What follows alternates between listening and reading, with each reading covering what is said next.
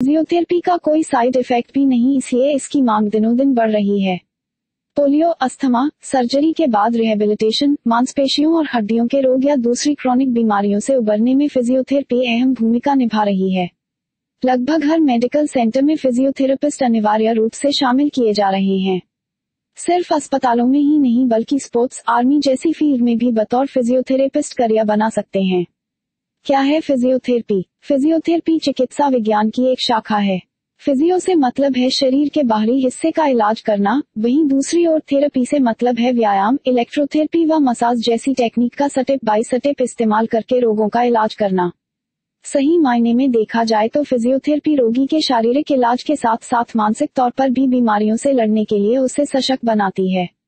इसमें job profile में तो बहुत अधिक बदलाव नहीं है, लेकिन काम को लेकर विस्तार की संभावनाएं बहुत हैं।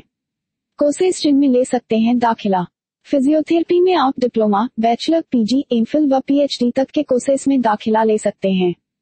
बैचलर लेवल के कोर्स को बीपीटी यानी बैचलर ऑफ फिजियोथेरेपी कहते हैं। कोर्स का ड्यूरेशन सामान्यतः 4.5 साल होता है। इसमें आखिरी 6 महीने इंटर्नशिप के होते हैं। एमपीटी यानी मास्टर ऑफ फिजियोथेरेपी, 2 साल के इस कोर्स में आप समकक्ष विषय से विशेषज्ञता हासिल कर सकते हैं।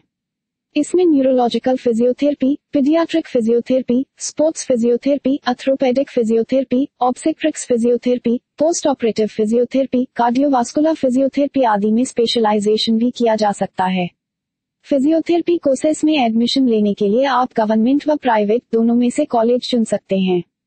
गवर्नमेंट कॉलेजों में एडमिशन लेने के लिए आपको स्टेट या सेंट्रल लेवल के एंट्रेंस एग्जाम क्वालिफाई करने होंगे। प्राइवेट कॉलेजों में कुछ कॉलेज